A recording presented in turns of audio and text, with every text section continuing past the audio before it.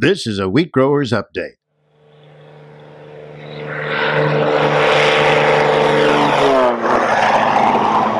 The Clark, South Dakota airport was the site of the Aerial Applicators Pattern Testing Fly-In.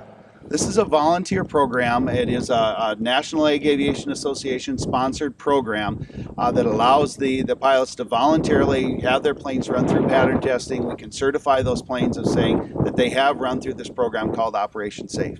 SAFE stands for Self-Regulating Application and Flight Efficiency.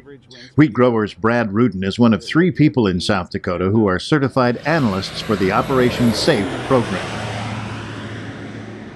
Well, from a wheat grower's point of view, aerial application is a critical part of our service that we can provide to our grower members.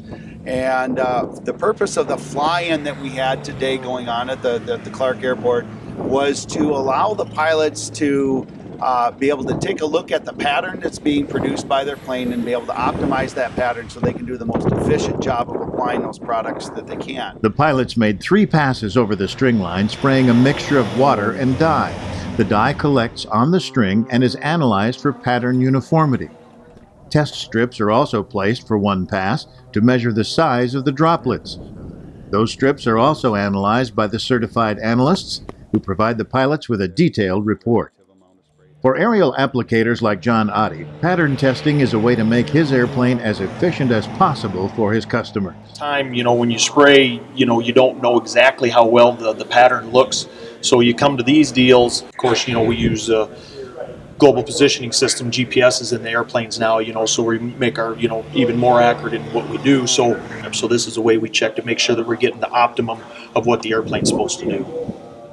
Aerial application is becoming more precise thanks to fly-ins like this one and the combination of technology and pilot skill. Absolutely. These pilots are using the best technology to be able to fly the most accurate patterns they can. There's a lot of precision in the flying they do too, obviously, at the speeds they're going and the altitude that they're working. This has been a Wheat Growers Update.